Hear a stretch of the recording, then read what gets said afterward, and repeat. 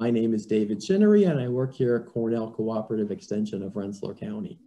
So, raised bed gardens, one of my favorite topics because I have lots of raised bed gardens in my own yard, and I've been using raised beds probably for the better part of 15 or 20 years. And this picture is not my raised bed. This is one of our master gardeners' creations. This is Pat Mulligan, who has a very good sense of humor, and she made literally a raised bed garden, which is one of my favorite all-time pictures. So a shout out to Pat for her photo there.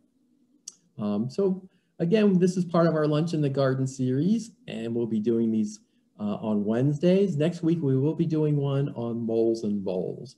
And if you're on our email list, you'll be getting an email notification of that. Also, we post these announcements on our our Facebook page. Okay. And if you ever want to contact me, my email is there, dhc3@cornell.edu. Okay, so let's talk about raised beds. And this is kind of a long PowerPoint, so I'm going to try to zip along here and cover a lot of ground. So the advantages, you can make the soil into what you want in terms of drainage, pH, moisture retention, etc. If you have crummy soil, sandy, rocky, clayey soil, maybe raised beds are the way to go because you can change your soil more easily and you can kind of alleviate problems like poor drainage in a raised bed, which naturally has much better drainage. Raised bed soils warm up quickly in the spring.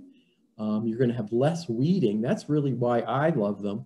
I used to have a big in-ground vegetable garden, a big rectangular area, and it was a lot of work to keep the paths weeded, to keep the areas in between plants weeded. And with the raised beds, you're planting closer and you're really eliminating all the paths and sort of the areas you don't really use to grow in. You'll have less soil compaction because you're not walking on your soil. You won't need a rototiller. I used to own a big Troy-built horse rototiller, and that thing would take me for a walk, and you don't really need a big machine. You might have a little Mantis tiller or something like that, or you can just use a shovel or a fork. I think wildlife management is easier, and I'll show you some pictures of that.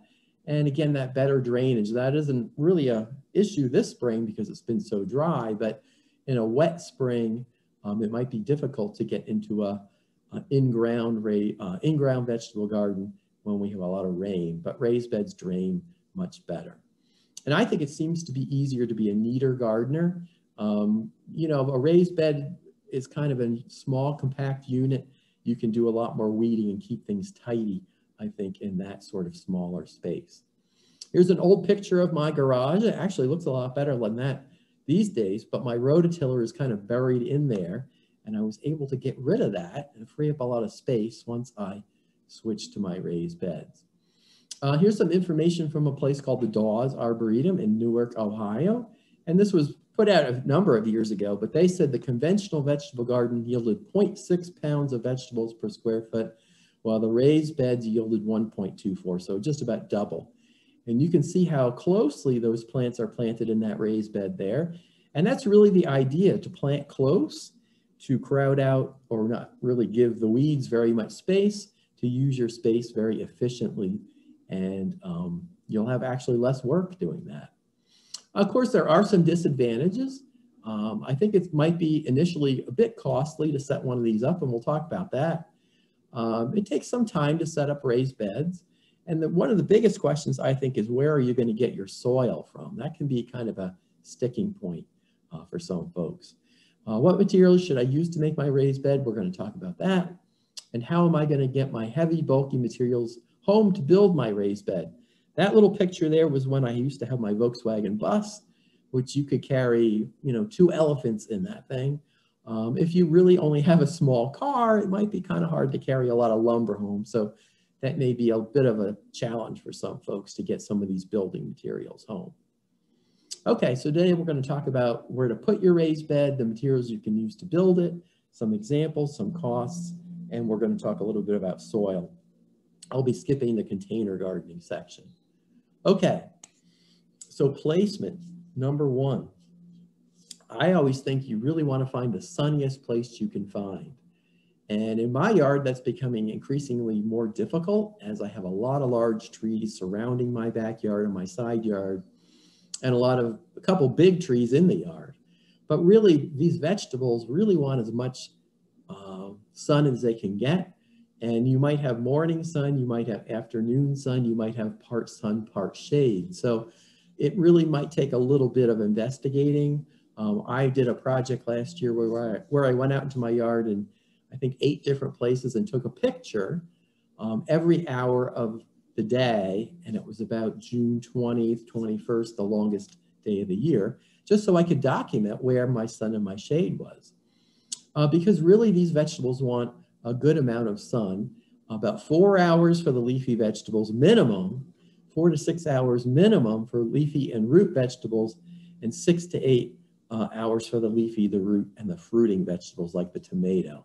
So really, if you want to grow tomatoes, you really need a good long period of sun. I think 6 hours is really pretty sharply cut for a tomato plant. They really want to be out in that sun all day. So site your raised beds carefully when it comes to these sunshade factors. Here's an old picture I found. Flat spot is ideal for a raised bed, but of course it's possible to work on slopes, and that's where you can get creative. You know, it's easy to put a raised bed on a flat spot. If you've got a slope, I wouldn't give up entirely, but maybe you can sink down one side of the raised bed and build it up on the other side and do a little creative site work. And really make it, you know, not very much of a disadvantage.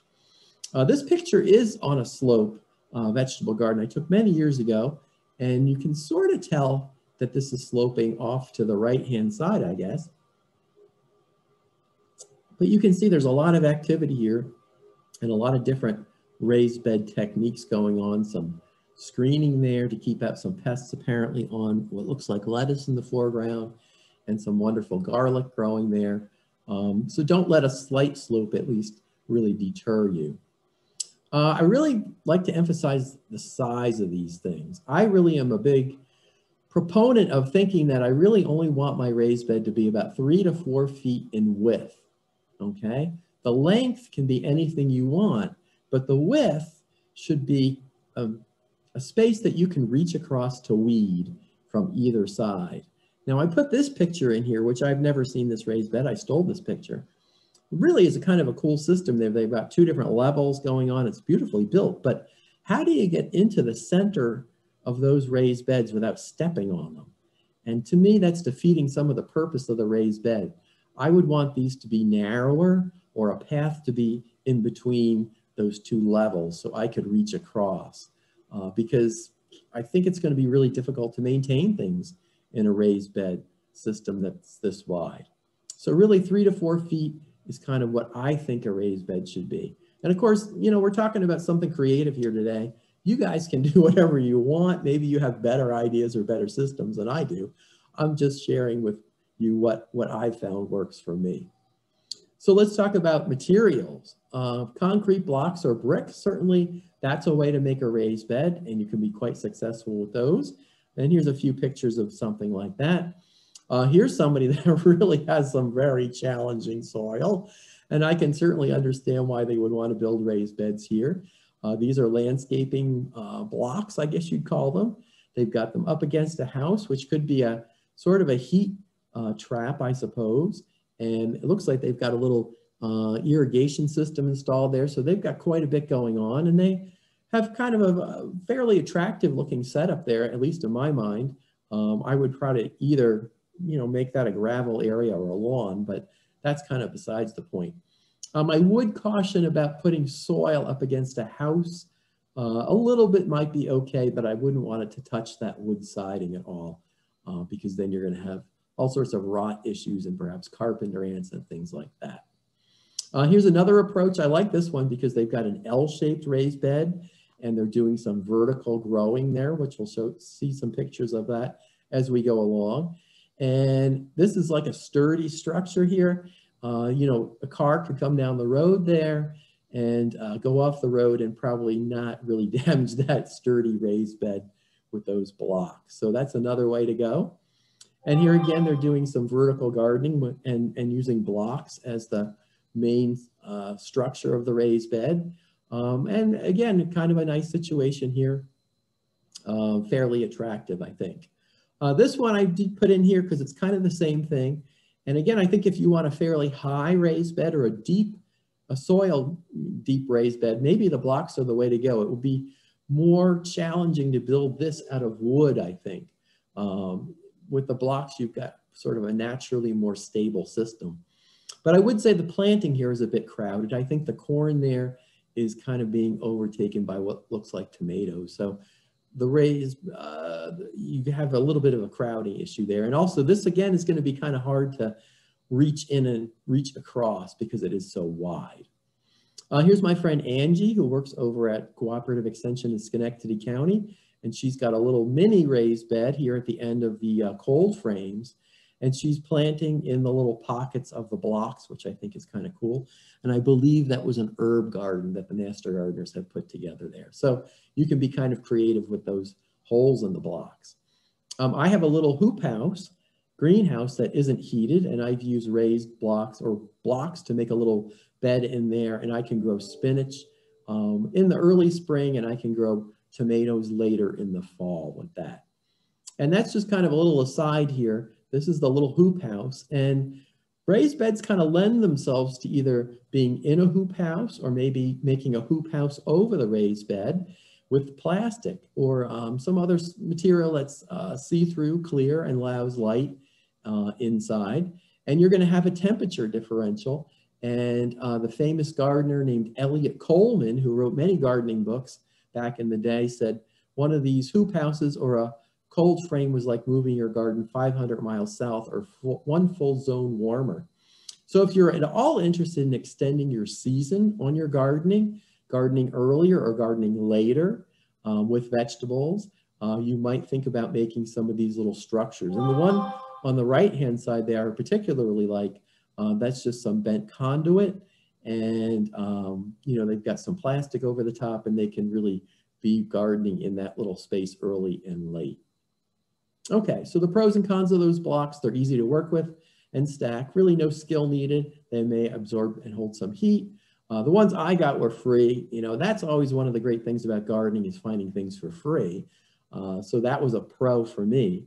The blocks could be used if you get tired of the raised bed. They could be used for other things, taken apart. It's easy to make any width, size, and shape you want. They can get costly. Now, this was a few years ago. I priced them out and they were about $1.50 each. Now, I'm going to say this a couple times today. We all know what's happened to building materials. The prices of building materials have skyrocketed. So that is an old price. You're probably looking at, I would guess, $2 and $3 a piece for these blocks at this point. You don't want to put them too high and make them unstable. Aesthetics can be plus or minus depending on what you've got going on. But really the main thing you're probably going to think about with a raised bed is lumber, because that's what most people end up using for a raised bed. So let's talk about lumber pros and cons for a minute. Relatively easy to work with lumber. I have what I consider very minimal carpentry skills, and I'll show you what I can do. So I believe probably almost anybody can make a raised bed with a little bit of elbow grease and maybe a few tools. Certainly we can make a wide variety of sizes and shapes of raised beds. There's a variety of woods available, which we'll talk about. And I think most of the wooden raised beds are fairly pleasing looking. You have to think about the lifespan of the wood you're using, and we'll talk about that. We will answer some questions about pressure treated lumber. And that's a question we get really all the time about raised beds. Is it safe to use pressure treated wood for raised beds? Well, a little history, a little background of that issue. Years ago, back when I was a kid, let's say the 70s, 60s, 70s, creosote and pentachlorophenol were used to treat wood. I remember people building raised beds out of railroad ties that they found, and the railroad ties would ooze that creosote and really smell like tar and smell like the railroad.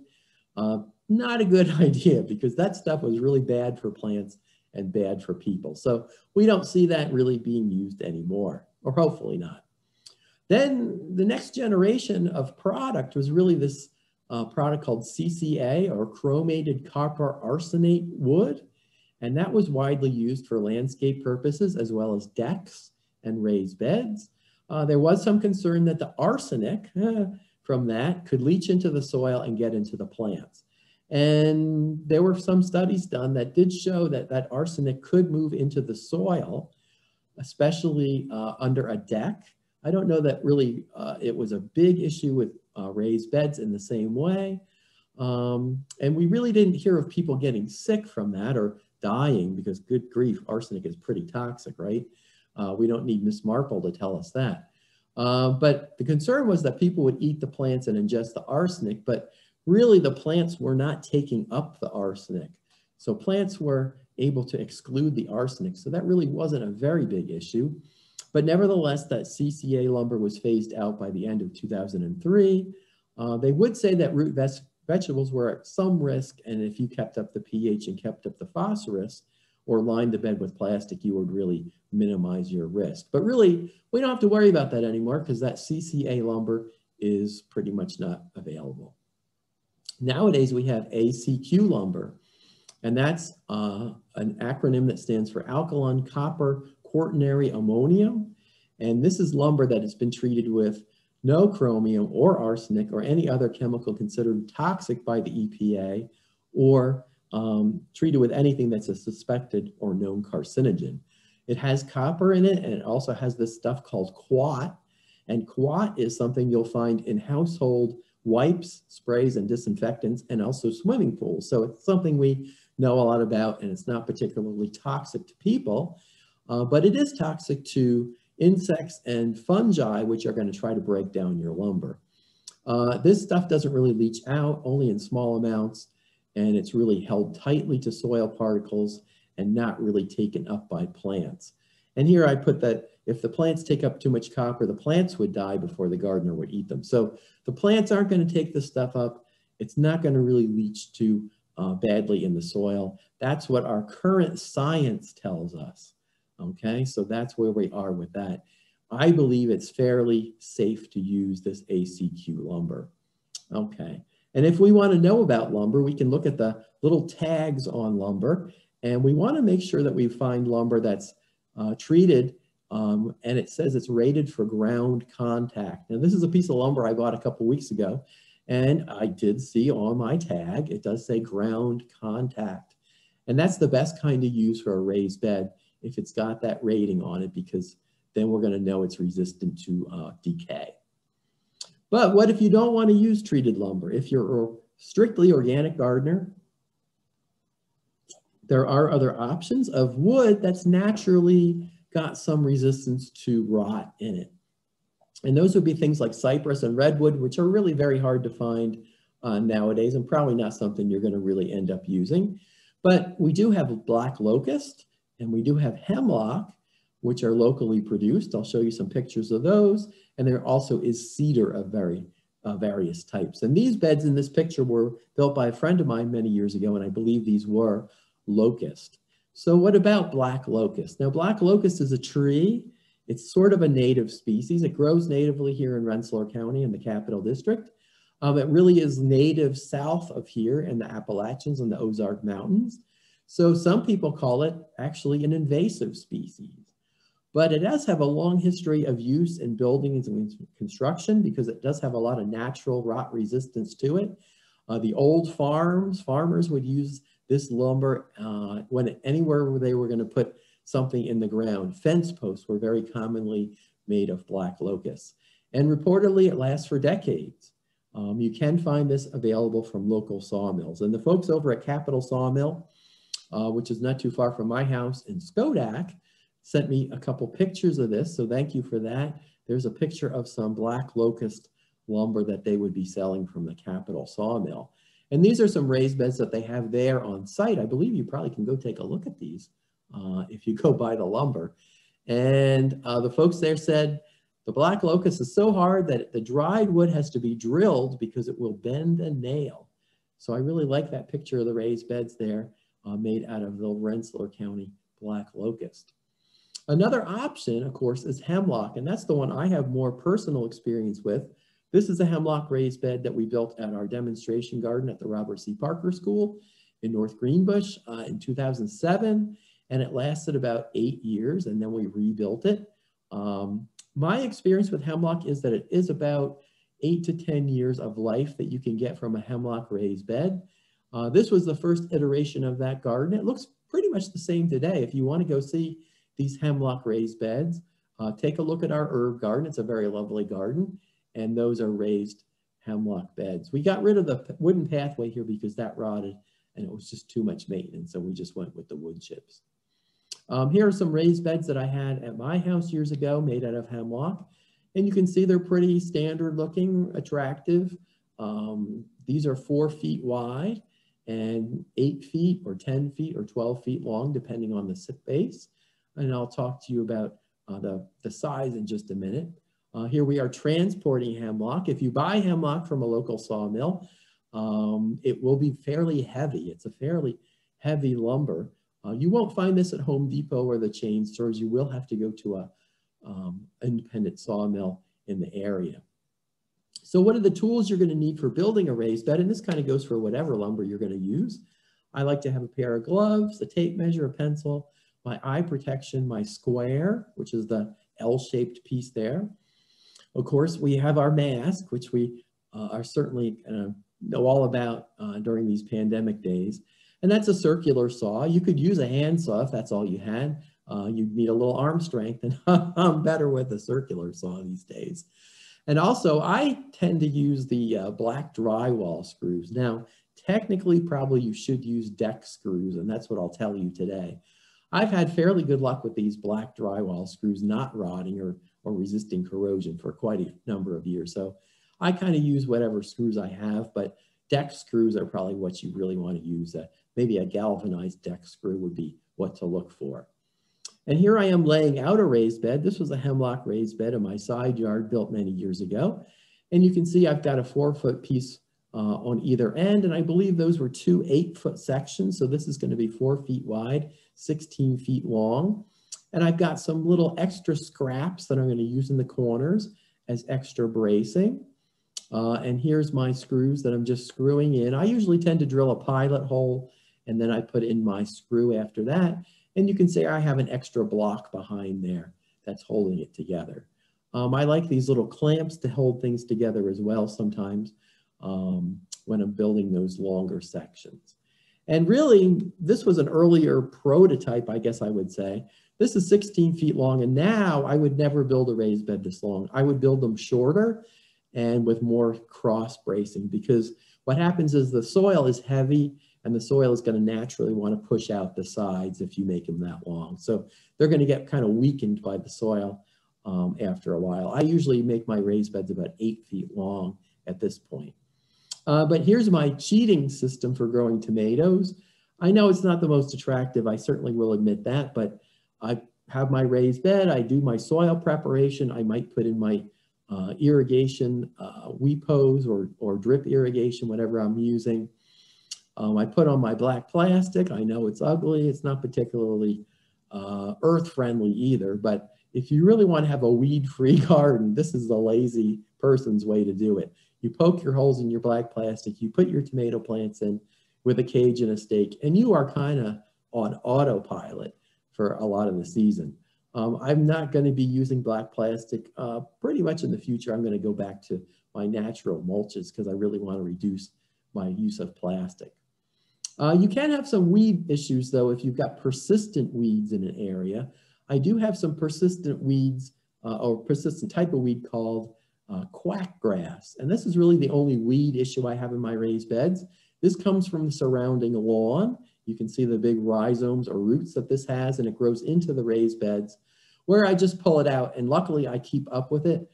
If I was to let this go, it would really infest the raised bed. So keep up with your weeds by hand pulling or digging them out. And I don't really have a huge issue with this, just a little pulling every once in a while. But this is the problem I really wanted to share with you, the Great Potato and Dahlia disaster, which happened probably 7, 8, 9 years ago with my dahlias. I was growing my dahlias and my potatoes in raised beds, And you know those are both crops or plants that have a big root system, a tuberous root system.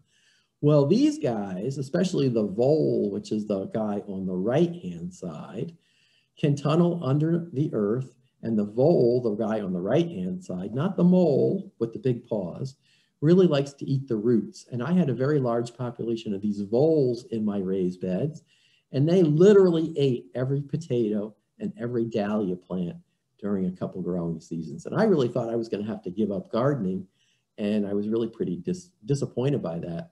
The voles, it's V-O-L-E-S, are really very voracious little creatures when it comes to eating the root systems of plants. So in 2013, I thought up my solution, and that was galvanized steel, 1/4 inch mesh, hardware cloth, I call it. Rebuilt my first raised bed using that. Put this all along the bottom, made sure there were no gaps in it.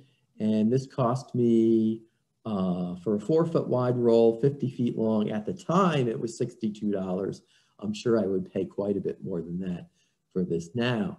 But this was the prototype raised bed. And I have to say that once I started using this galvanized steel hardware cloth underneath, I really haven't had a vole problem in my raised bed. So this has been a great solution. That bed there was a hemlock raised bed, rebuilt in 2013. By 2021, it had pretty much collapsed. So I rebuilt this spring, and I'll show you a picture of that coming up. And I reused the hardware cloth. So this kind of got me thinking about how to do these the most efficient way. I've switched over to using pressure treated lumber because I'm getting old and I don't want to keep rebuilding these things. And the pressure treated will last quite a bit longer than the hemlock. So the standard raised bed nowadays in my garden is 8 foot long, 10 inches high, and it's got the steel hardware cloth underneath. And pretty much all of my raised beds are built like that. This was a longer one I built with a cross brace. You can see how that's done. This is that rotten one that I just rebuilt this spring, and it's now rebuilt in pressure treated, and it's all ready to go. So I pretty much have all of my raised beds rebuilt now with the hardware cloth underneath. Now you're gonna say, should I do that? Should I do that in my garden? Well, if you don't have voles and moles, especially voles, maybe you don't need to bother with that hardware cloth. So I'm not saying everybody has to do that.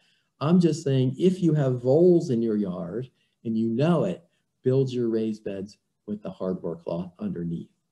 One more note about the hemlock. The last time I gave this talk, one of our participants shared this, which was shared by Valenti Lumber, which is one of our local sawmills.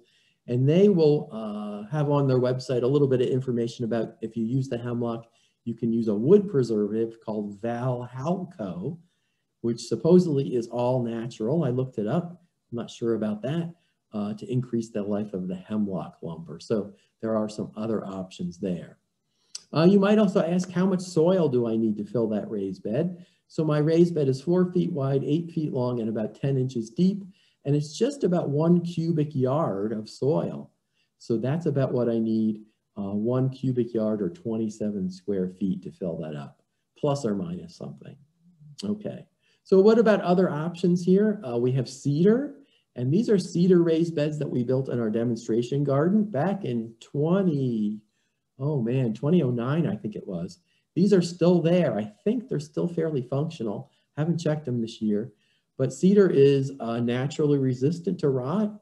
It's fragile because this is really only 1 inch lumber, and it's very expensive, but you can use cedar if you can find it.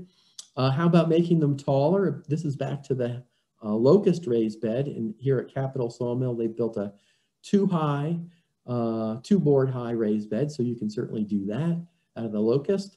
And then we also have experimented with using the composite or the plastic lumber or the decking material.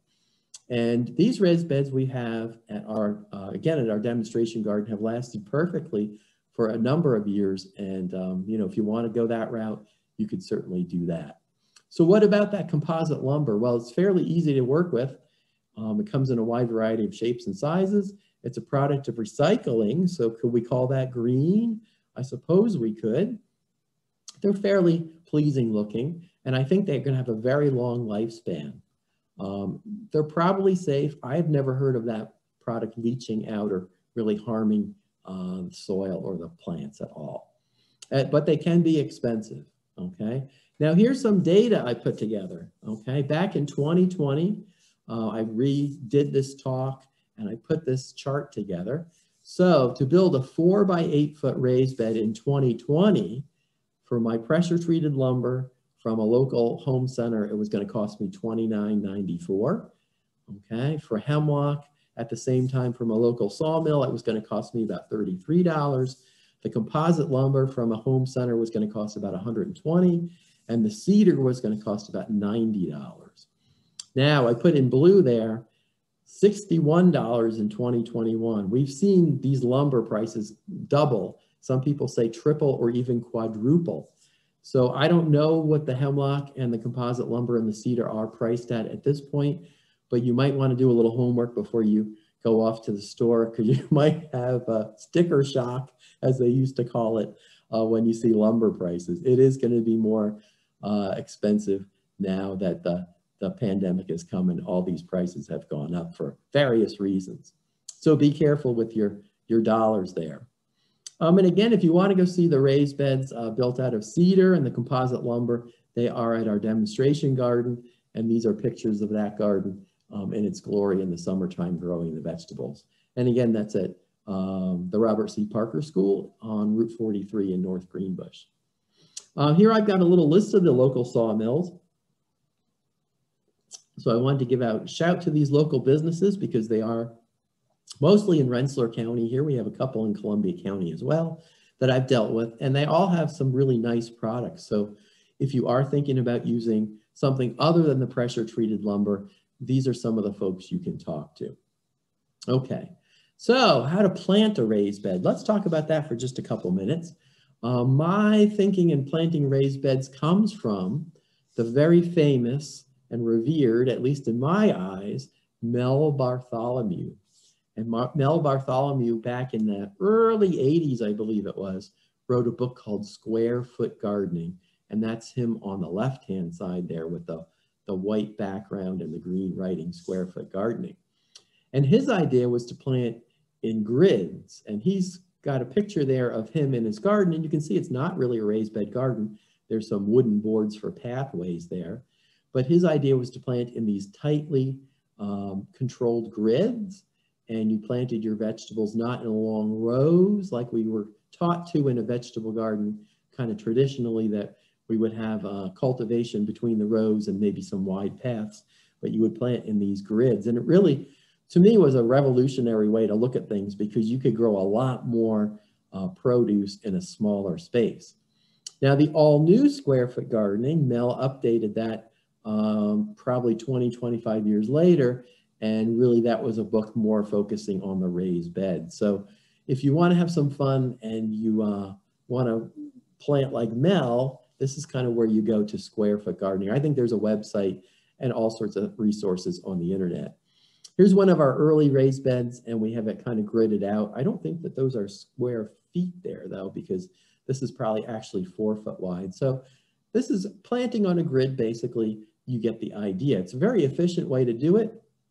Here's a page stolen from Mel's original book showing that, let's see, 4-inch spacing for bush beans and spinach, a 6-inch spacing for Swiss chard, leaf lettuce and parsley, and a whole 12-inch square is required for broccoli, cabbage, cauliflower, corn, eggplant, muskmelon, and pepper plants. So you get the idea here. The bigger the plant, it's going to need a bigger square, and you have to kind of just modify your grid a little bit. But we're basically always planting on this square foot idea. And here's another page that actually shows little dots for the individual plants, which I think is pretty cool. And he really planted almost everything on the square foot. The tomatoes were one of those things that were a little bit hard to do in this way. You'd probably need a 2.5 by 2.5 foot square system for that. Mel would grow those up on a lattice or a trellis though. I believe that's what his premise was for tomatoes. But here I'm planting some onion sets using kind of the Mel system. And you can see, you know, you get your tape measure out there and you can make nice little rows in your raised bed and do a very efficient job. And here again, Mel was also a proponent of the trellising, and that's the trellis garden with the tomatoes and the climbing beans going up the back. Okay, so that's my shout out to Mel. Let's look at some examples of raised beds. And here we are again back with Pat Mulligan and her brilliant raised bed garden. I've seen a lot of raised bed gardens over the years, so some of these pictures are old and some of them are new. These are some raised beds that were actually at the Robert C. Parker School when we started gardening there.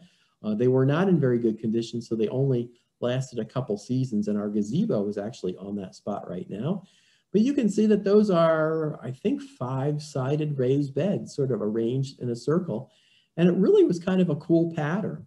If you wanted to grow something like a flower garden, maybe you would plant or plan your raised beds a little bit more off the grid or in a little bit more of a casual system. So that's a really good example of not having the David rectangle necessarily, or even the L shape. You can get fancier and wilder with your shapes here. The only caution I would say that's going to be a little trickier to mow the grass around there. That's going to take you a little more maintenance time.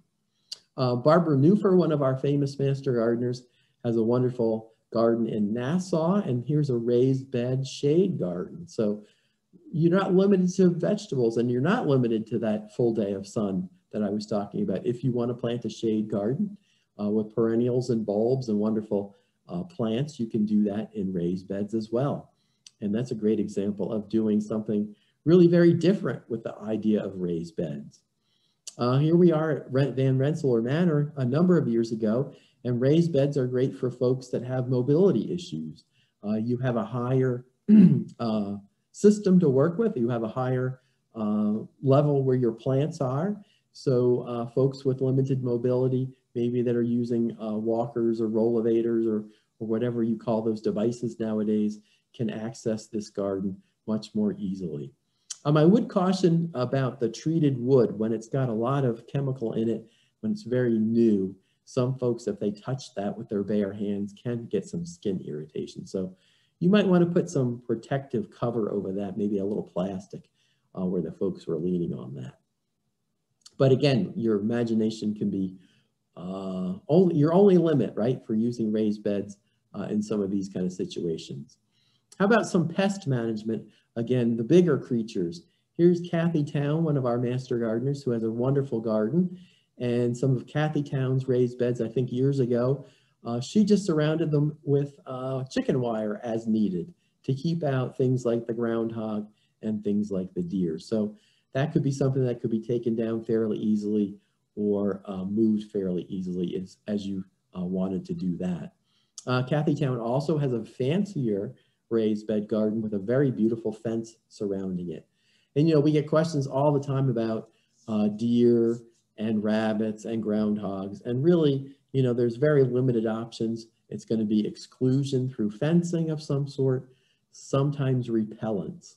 Repellents will work for deer better than some of the other creatures, but even deer can get used to the repellents. So fencing and repellents, maybe you have to think about that with your raised bed gardens. Here we are back at my house. This is no, it's not really my house, but I wish that was my house. That's my Long Island house. It's called Old Westbury Garden. And of course, they would have very high class raised beds. I like the dovetail joints on these at the corners, very well done. Lovely gravel. But this is a tight area. Think about your spacing. You can't really get a wheelbarrow in here. Do you want to move your garden cart in and out? How much area do you need? Can you work in a very tight situation? What's your spacing between the raised beds? These are all things you'll have to work out in developing your system.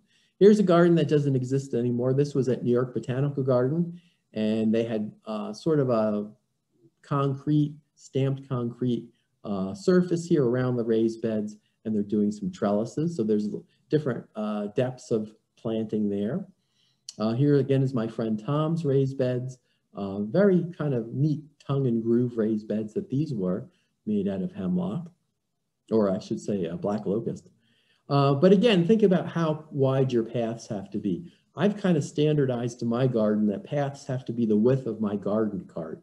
because I drag my garden cart all over the place. And that's a little bit wider than 3 feet. So when I make raised beds nowadays, that's really the minimum.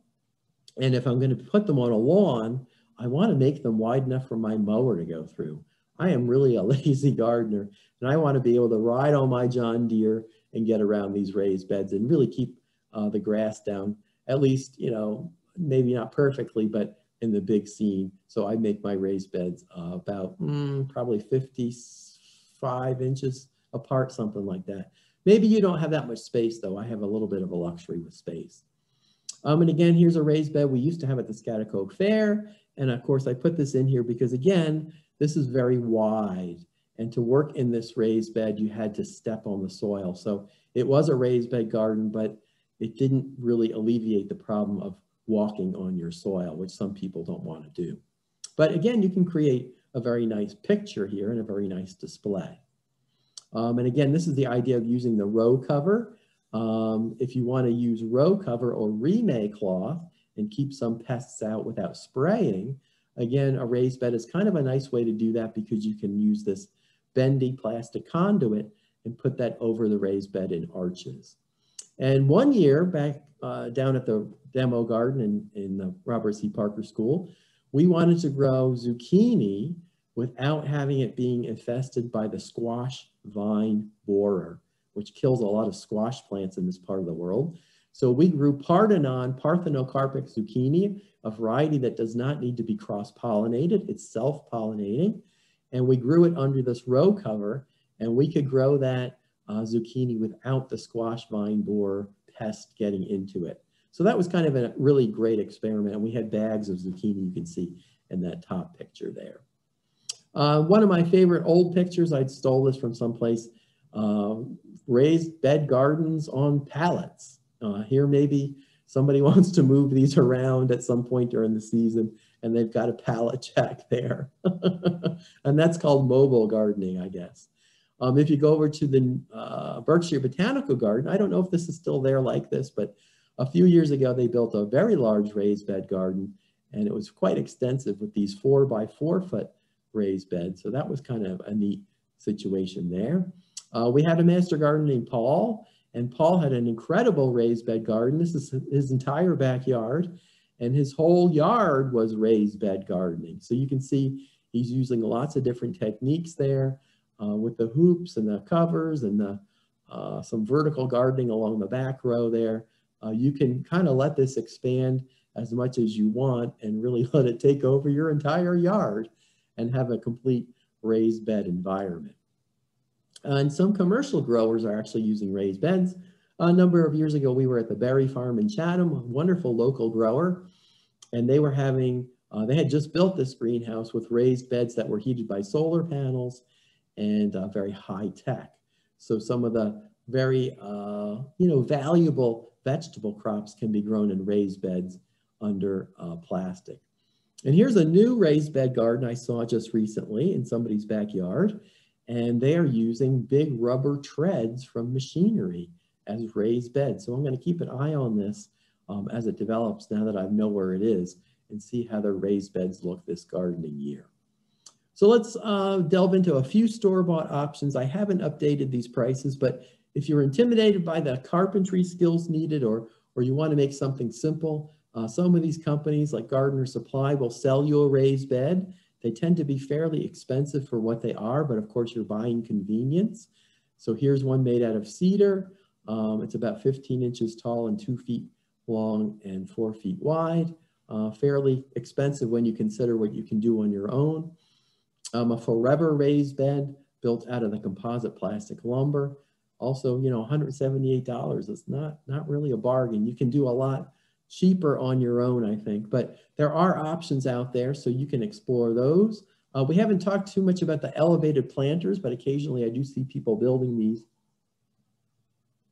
Again, for folks that maybe can't bend over as well anymore or have limited mobility, I'm sure you could find some plans for these online and build this yourself, but here's one for about 350 bucks. Back when we had the flower show at the Hudson Valley Community College, Half Moon Works was a group that would come and show off their wonderful raised beds.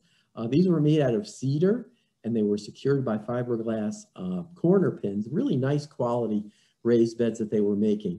And they had a really neat display. Some of these were over at the Cornell Cooperative Extension in Schenectady, and you can see those wonderful joints on the corners there. I believe that this group is now working in Schenectady at a place called SEAT, or Social Enterprise and Training Center. But the last time I looked, I wasn't able to find a lot of info. But that's a local nonprofit that makes raised beds, so I wanted to give them a shout out there. Let's just close out today with talking a little bit about the soil. And of course, buying soil for a raised bed can be a bit tricky because soil has no official definition, okay? And buying soil is sort of like going out to the Wild West. There's all sorts of stuff for sale, and some of it is good and some of it maybe is not so good.